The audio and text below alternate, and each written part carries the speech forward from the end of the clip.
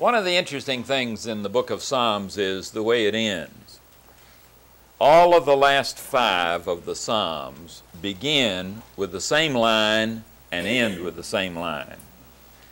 And in the translation that I have, each one begins, the 146th through the 50th, with the line, "Praise the Lord," and ends with "Praise the Lord." But the Hebrew of that is hallelujah. Because in Hebrew, the verb halal, which means to praise, in a plural imperative form is hallelujah. And the Yah, which is on the end of it, is the short form for the Old Testament name of God, which God disclosed to Moses when he was ready to, at the burning bush, when he was ready to lead Israel out of Egypt. And so this section of the Psalms, the last 5 Psalms, is called an Hallel. And an Hallel is a praise. Now there are 3 sections in the Psalms that are called that. One of them is the section which Jesus used, you will remember, the night before his death at the Passover, and it was always used by the Jews at the Passover, and that's Psalms 113 to 118. But the book of Psalms ends with what is called the Hallel, one of the Hallels. Now I think that what's being said is that that's the way we ought to end our devotional times. That the end of every period of devotion and every period of worship ought to be a hallelujah. We ought to finish our time with God in praise and in adoration, so that when we walk out of our times of worship, we walk into the world with our hearts filled with gratitude, thanksgiving, and praise, because Amen. Christians are supposed to live that way. You will remember that Paul said that the kingdom of God is not meat and drink, but righteousness, joy, and peace in the Holy Spirit. Wesley said that the marks of Christian perfection were those 3 verses that come together in 1 Thessalonians 5, where he says we're to pray without ceasing, rejoice evermore, and in everything give thanks, for this is the will of God in Christ Jesus concerning you, concerning us. Now you will notice, rejoice evermore, pray without ceasing, in everything give thanks. There's a sticker in that, isn't it? And it's in the "in everything." Because we have certain things we give thanks for, but Paul said we were supposed to give thanks in everything. So the psalm ends with this attitude of praise. Now there's something about this psalm that has become very precious to me, which at one time caused me to read it real fast to get through it, because there's a monotony in it. It's as you read it, you will notice the monotony. Praise the Lord. Praise the Lord, O my soul. I will praise the Lord as long as I live. I will sing praises to my God all my life long. Do not put your trust in princes and mortals in whom there is no help. When their breath departs, they return to the earth. On that very day their plans perish. Happy are those whose help is the God of Jacob, whose hope is in the Lord their God, who made heaven and earth, the sea and all that is in them, who keeps faith forever, who executes justice for the oppressed, who gives food to the hungry. The Lord sets the prisoners free. The Lord opens the eyes of the blind. The Lord lifts up those who are bowed down. The Lord loves the righteous. The Lord watches over the strangers. He upholds the orphan and the widow, but the way of the wicked he brings to ruin. The Lord will reign forever. Your God, O Zion, for all generations. Praise the Lord. Now, it's interesting that the word Lord occurs 11 times in 10 verses. It's obvious where he wants to place his emphasis. He does it by repetition, and he does it in an almost monotonous fashion as he repeats and repeats and repeats the term the Lord. Now, I think that is the central thrust of what the psalm is about. He's coming to the close of his worship, and what is it that he gives praise for? It's the Lord. Now, you know that I'm an old Hebrew teacher, and so you'll forgive me for talking a little about that. But it's interesting that in the Hebrew the word is not Lord at all, because the word which is used here is the personal name for God, which is included in that hallelujah. You will remember that when God met Moses in the wilderness to get him ready to lead the children of Israel out, God said, Moses said, I need to know your name, and Yahweh said, I will give you my name, and it was given twice. Once it is given in the third person, and once it is given in the first person. And the third person in Hebrew is YHWH. Probably means he is the one who causes whatever is to be. He's the creator. If it's here, he produced it. If you're here, he's responsible for you. And then another is in the first person, where he says, I will be what I will be, or I will create what I want to create. I'm the one who is the sovereign Lord. But it's a personal name. The Jews believed that they should be very careful about the law to keep it. So they developed a concept of what they call fencing the law. And the idea was that if here was the law, if you didn't get close to it, if you kept a distance between you and the possibility of breaking it, you wouldn't break it. So they built a fence between you and the law so that they'd stop you here and so you would never break it. Like, for instance, if the speed limit was 65, and the good Jewish mentality would be to put a governor on your car so you couldn't go over 45, and then there'd be no chance of you'd have a 20-mile margin, be no chance of your breaking the law. That's what the rabbis call fencing the law. Now, one of the laws was, you will remember, thou shalt not take the name of the Lord thy God in vain. And so they decided if you never pronounced his name, then you couldn't take it in vain. So the Jews never pronounced, after a certain period of time, never pronounced the name that God gave to Moses in the wilderness. Now they had a text and they had to write it, but in Hebrew there are no vowels. And if you get a children's book, a religious book from a Jewish synagogue, from a conservative or an Orthodox synagogue, as it writes in English, as they write in English, wherever they come to the name God, they will put G, capital G, dash, and a little d. Because they don't even spell in English the word God. They're letting you know that that name is holy, it's sacred, and you're supposed to be very irreverent with it. And if you never pronounce it, then there's no chance of your being irreverent with it. Now, the end result is that we don't know what the vowels are that go with the 4 consonants that are in the Hebrew text. You got YHWH. Now, I suspect most of you know this, but the word Jehovah is a word which never existed until they translated the German Bible, and you had these 4 consonants and no vowels to go with it. So what they did was, they did what the Hebrews did. The Hebrews, when they came to the word Yahweh, or however it was pronounced, they would pronounce not the name of God, but they would pronounce the Hebrew word for Lord, Adonai. I was at Princeton, and we had in our class an Orthodox Jewish boy, and we would read the Hebrew. When we came to the YHWH, the name of God, we would say Yahweh. That's what they taught us to do at Princeton. When he came to it, he'd be reading the Lord, he'd see YHWH, and he'd pronounce Adonai. That's the Hebrew word for Lord. Now, in your translation, you can tell the difference by, if it is capital L, little o, little r, little d, then it's the Hebrew word Adonai.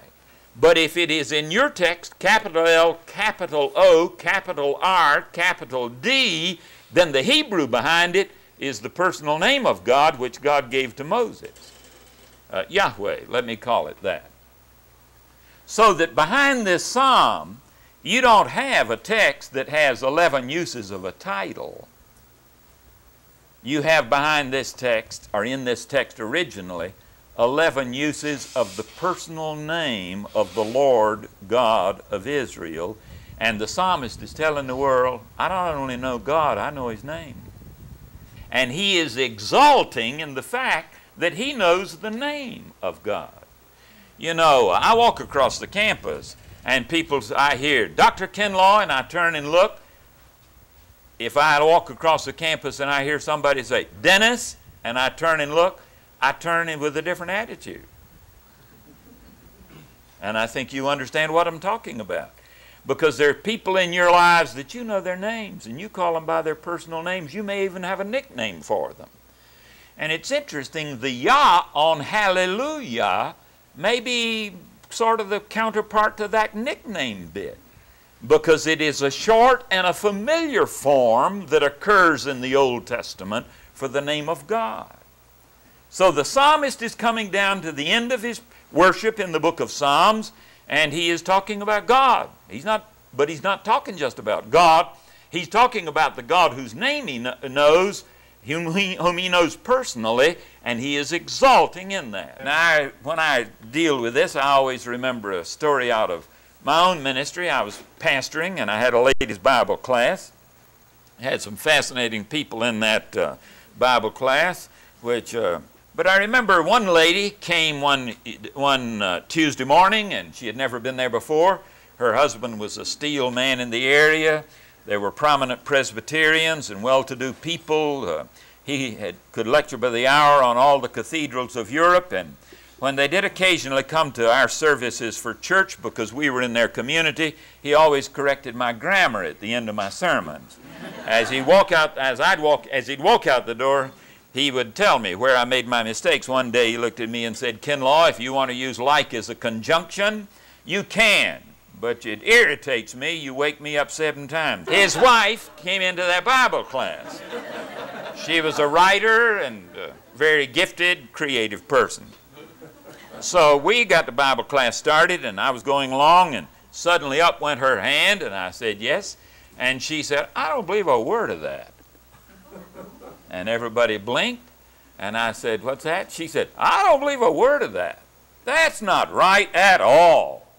And so that started, and for about 50 minutes we went at it.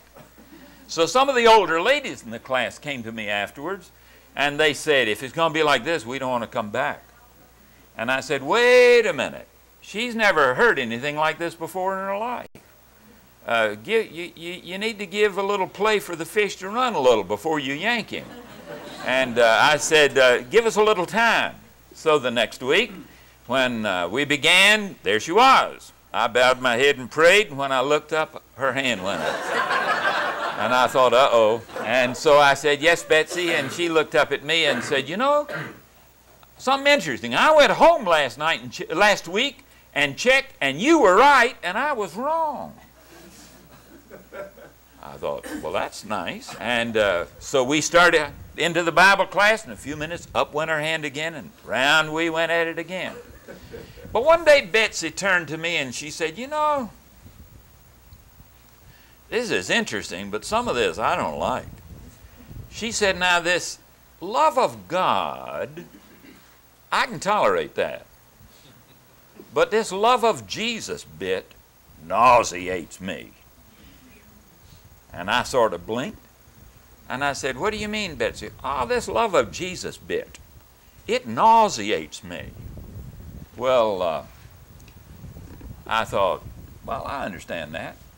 Most of us are more comfortable with God when he's a long ways off or we don't know him. One Sunday, Elsie and I, we'd had 3 sessions that morning, and we had come home, and we were sitting at our dinner table, about 1:15, 1:20, and the phone rang. And when the phone rang, I went to answer it, and it was Betsy. And Betsy said, she was not a member of our church. She hadn't been in church that morning. So I said, yes, Betsy. She said, could you come over? And I said, you mean right now? She said, yes, right now.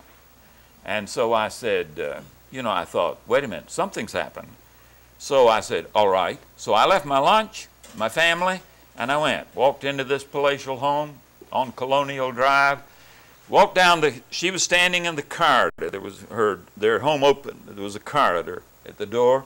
And so as I walked into it, there she stood, and the tears were streaming down her cheeks. And I said, Betsy, what happened? And she looked back at me and said, Dennis, I see it. I see it. I have never seen it before in my life, but this morning I saw it. And I said, Betsy, what'd you see? And she said, I was sitting in the choir, and we were having communion. And he took the bread and he broke it and said, this is my body which is broken for you. And he took the cup and he said, this is my blood which was shed for you and the remission of your sins. And she said, Dennis, I saw it. He did it for me. And you know, she got comfortable with the love of Jesus bit. And it's interesting, she began talking about Jesus instead of God. Now the wonderful thing is that God is Jesus and Jesus is God. Right. But it's interesting, there's a different relationship reflected in the language, isn't there? Now the psalm is from a guy who's gotten into that personal stage. And he's finishing his time of prayer and he's saying, I want to tell you what I'm glorying in. And I want to tell you what's in my heart. Praise the Lord. Praise the Lord, O my soul. As long as I live, I will praise the Lord. And then you get down in the middle of it, and every line begins with the Lord. Except every line begins with that personal name of God. He knows him personally. You remember when old Peter Bowler was working on John Wesley, and he said, do you believe Jesus is the Savior of the world? Yes, he said, I believe he's the Savior of the world. Well, do you believe he's your Savior? Well, he said, I believe he died for the sins of the world. And old Peter Bowler kept pushing it. And the day came, you remember, when Wesley suddenly said, and I felt that God, for Christ's sake, had forgiven me my sins, even mine. And I think in that sentence, or in that passage, there are 6 personal pronouns. Singular personal pronouns jammed right together. I felt that God, for Christ's sake, had forgiven me my sins, even mine. Now that's what our business is to get God out of the distance and get him right down in the middle of us and get us related to him where we know him. And we're not talking about something, an abstraction or something other people, but we're talking about somebody we know. Now, that's the beautiful thing in the psalm. But now notice what his conclusions are. Look at verses 3 and 4. It's amazing to me what we were saying yesterday about how the Old Testament contains within it implicitly everything you're going to find in the New Testament. And there's a consonance between the two. Now look at these 2 verses. Do not put your trust in princes, in mortals in whom there is no help. When their breath departs, they return to the earth. On that very day, their plans perish. Now, you know, I thought, wonder why he's saying don't put your trust in princes, noble persons. It's the nobility. The Hebrew is the word for a nobleman. Don't put your trust in mortals. And the Hebrew there is don't put your trust in a son of man. You remember how Jesus used the term son of man of himself? Really what he was saying was, I'm a human. That's what Ben Adam means. It means one of us, one of us. He said, don't put your trust in princes in whom there is no help. And the Hebrew word for help is the word Teshua, which is a noun form of the name Yeshua, which is the name of Jesus, and which is the word for salvation. So really, the word could be translated here, do not put your trust in princes, in human beings in whom there is no salvation. If there's any salvation, it ain't going to come from us. It's going to come from a higher realm. Because our breath will depart, and we'll return to the earth, and when we do everything we've dreamed, will go with us. So what he's saying is, there's no hope from our level.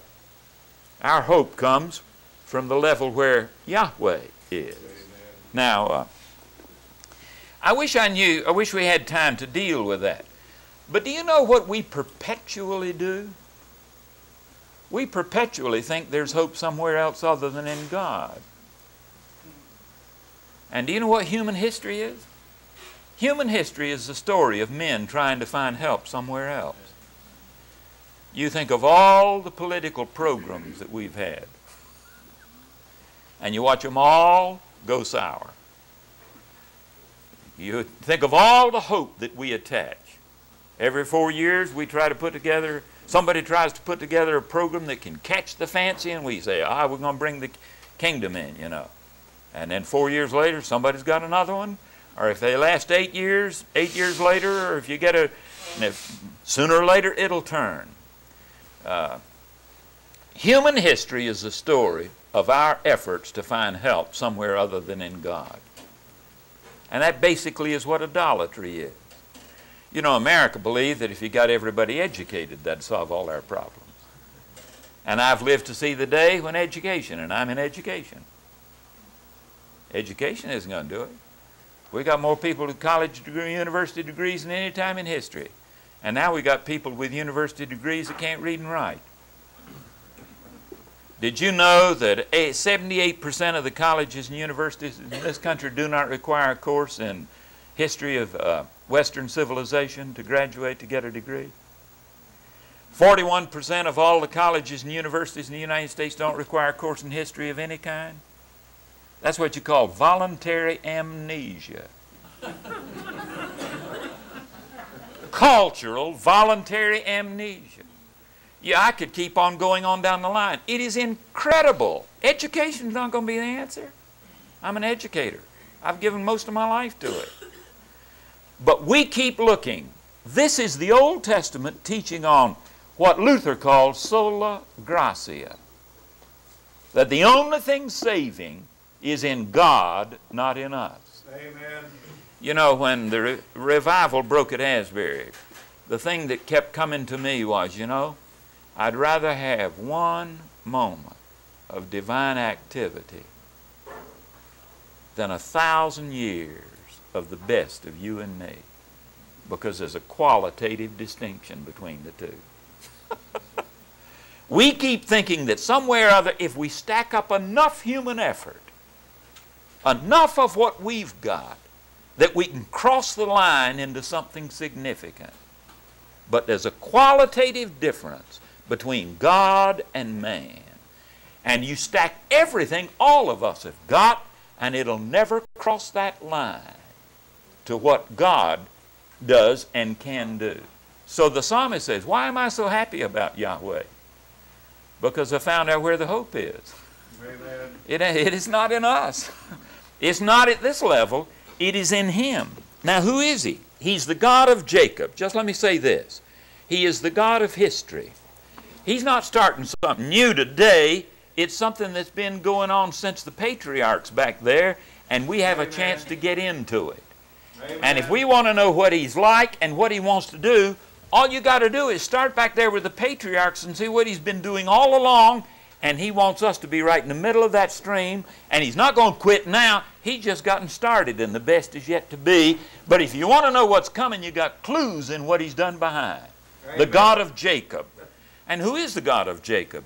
He's a God who can take a rascal and make a person who prevailed with God out of him. And I remember one preacher in this country who said he had an Irish cop in his church who'd come to prayer meeting every Wednesday night in Detroit. And he said every time he had a testimony, he'd say, I worship the God of Jacob. If God can do anything with Jacob, He can do something with me. And there you got the story, the sneak thief, the supplanter, the God of Jacob. But He's that God. He's been in business a long time, and we need to know it. We need to know what He's done, because what He's done is a clue to what He wants to do, and He's got more to do now than He ever had to do before, and He's not quitting.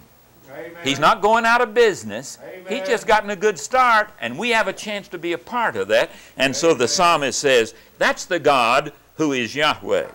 Now he says, happy are those whose help is in Him and whose hope is in the Lord, Yahweh their God, who made the heaven and the earth. He's the Creator. Amen. He made it all. And if He made it all, then do you notice the last verse in the psalm? Yahweh will reign forever. He's in control. Amen. And He's never abdicated. Now that makes a difference. Yesterday I was going to use in closing and I forgot it. You remember a story that comes out of the life of David Livingstone. He had been traveling all day running from a band of cannibals who wanted to capture him. And he had managed to stay a relatively safe distance ahead of them. But he was worn out, had traveled all day running to escape, and so he needed some food, and he knew if he didn't, he'd slow his pace down, and so he stopped and built a fire and was preparing him some food. And while he was preparing his food, he picked his Bible, flipped it open, and read, "And lo, I am with you always, even unto the end of the world."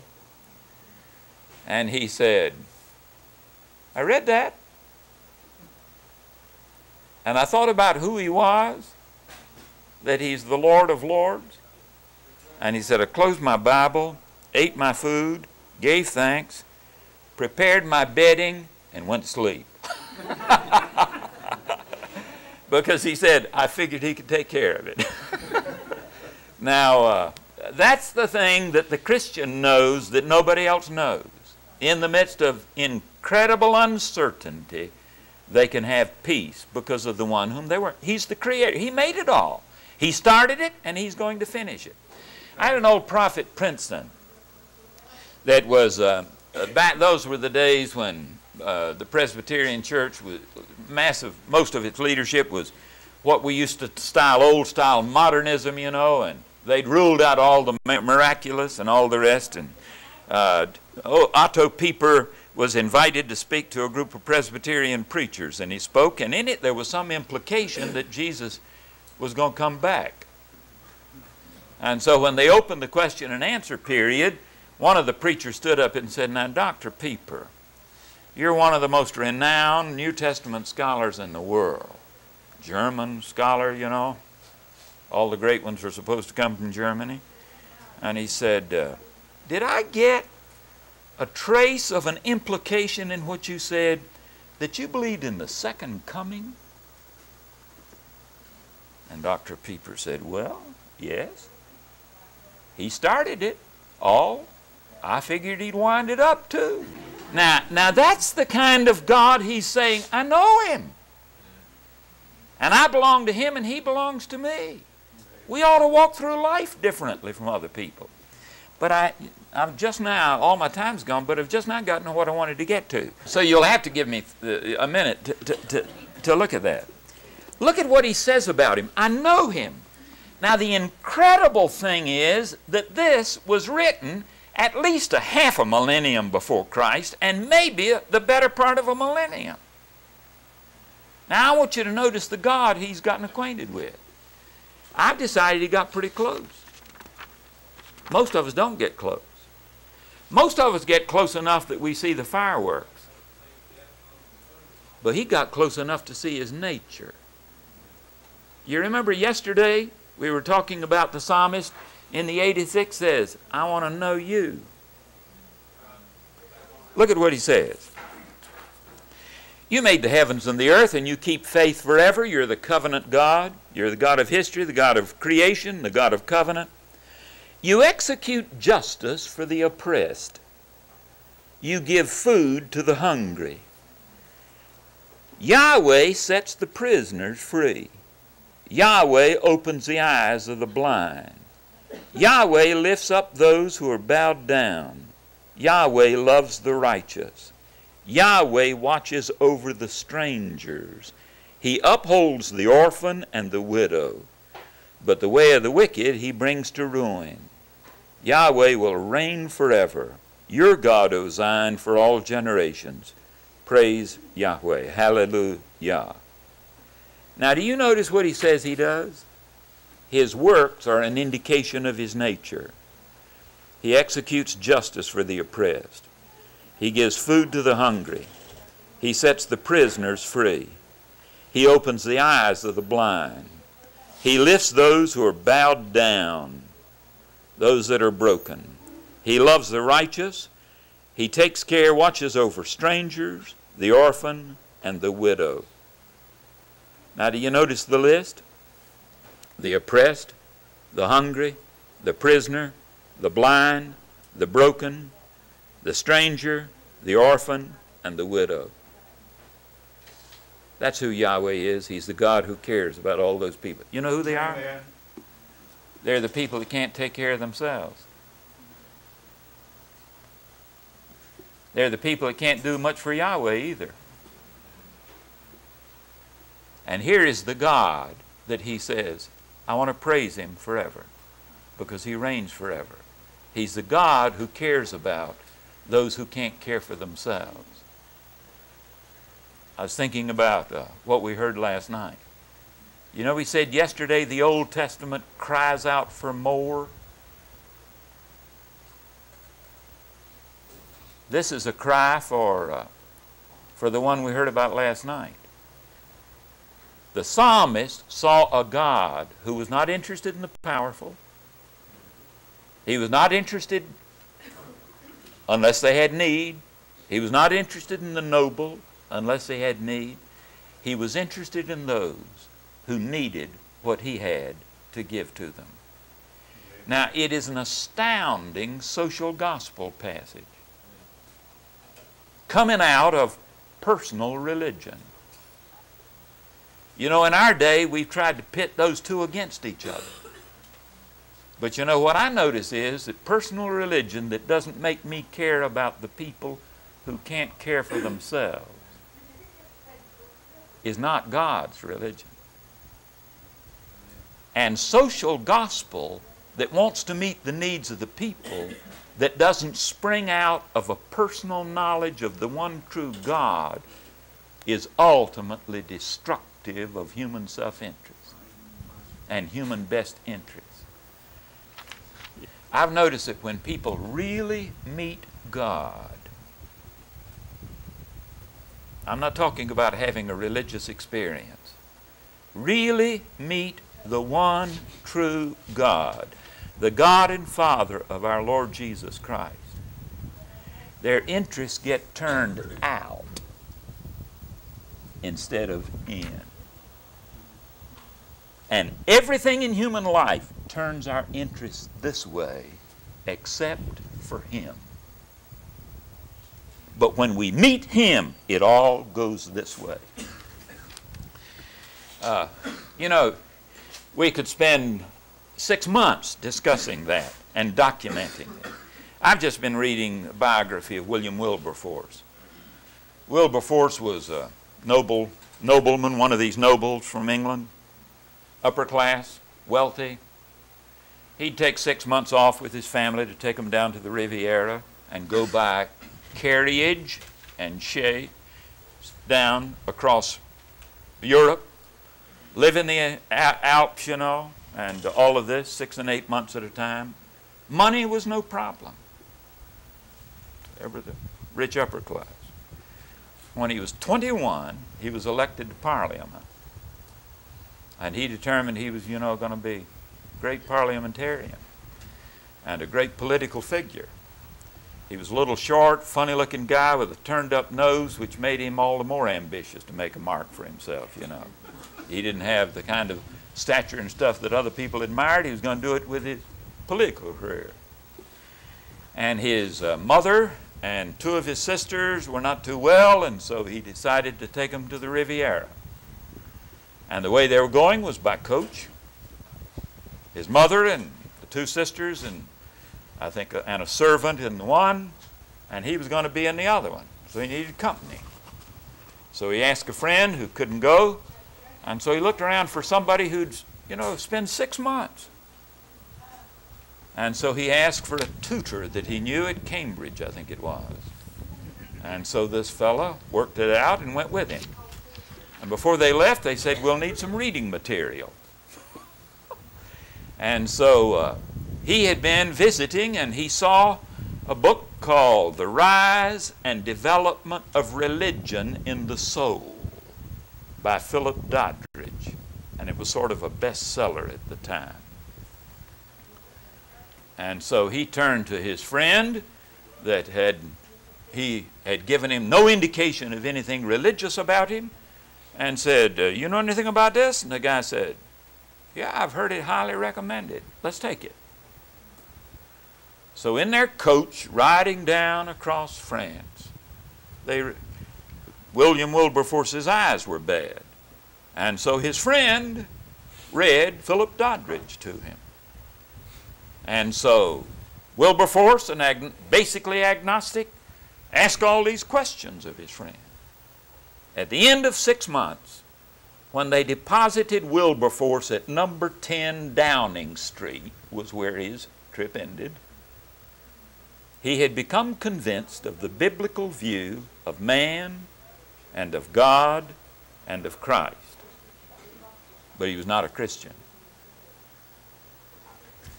4 months later, his family took off again, this time for 4 months. And this time the same guy went with him. But this time, instead of taking a book, they both took Greek New Testaments. And so all the way down across Europe, they read the Greek New Testament together. They read their Greek New Testament. By the time that they started in June, by September, Wilberforce said, I knew that Christ was the only way of salvation and that I was on the outside. And by the time they landed back October the 22nd, 1785, at number 10 Downing Street, he said, I knew I had no hope apart from Christ. And slowly his life began to change. Do you know, for 48 years, he was the chief spokesman for the abolition of slavery in the British Parliament. 48 years he fought the battle, again and again and again. And on the 26th of July in 1833, the House of Commons in England voted the abolition of slavery. And they came and told William Wilberforce, who was a very old man. That was on Friday, and on Monday morning at 3 o'clock, William Wilberforce died. You know why Ralph's sitting here? Because of that. You know why we aren't bigger sinners than we are? Because of William Wilberforce. Now what happened? Social interest. It was locked up with Philip Doddridge's The Rise and Fall of Religion and the Soul of Man and the Greek New Testament. And Western culture, civilization, is different. Nobody ever meets the one true God and gets to know Him, but that he gets turned inside out. And somebody else's well-being becomes more important than his own. Amen. And the funny thing is, when I get to the place where your well-being is more important than mine, you got a chance of getting to the place where my well-being is more important than yours. And it's a different world when you're the guarantor of my rights and I'm the guarantor of yours. That's heaven. But when I'm the guarantor of mine and you're the guarantor of yours, that's hell. And it starts. The only way to turn it around is to see the nature of God that we heard about last night. And do you know, I don't think that happens in the ordinary church service. I don't think it happens in the ordinary church service. I don't think, some way or other, I don't think it can. But you know what I do believe? I believe if you can get a group like this together that just spends a little time opening themselves to God and to His Spirit and to His Word, who knows what will come out? And that's the purpose of these sessions, isn't it?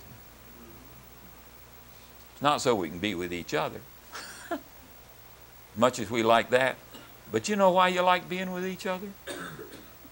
because you get him in the package. He's the one we're looking for. Let's pray together for a moment. Lord, there are days when we think we're the most privileged people in the world because of what we know, as well as because of what we have. And then there are days when we don't think it, we know it. But don't let us play lightly with what we know and the truth we have. But don't let us stop just with truth about you, Lord. Don't let us stop until we've met you and seen you for who you are.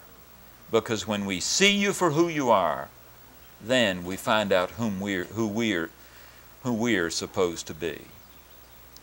So help us, Lord. Thank you for these hours we have together. And as we go, let us go from the fellowship of each other. But Lord, thank you that we don't have to go from your fellowship. The God and Father of our Lord Jesus Christ, the Christ of the cross, and the Spirit of Pentecost can go abiding within our hearts in intimate fellowship with us. And that's what we want. And we give you praise for it. And we join with the psalmist as he says, Hallelujah. Amen.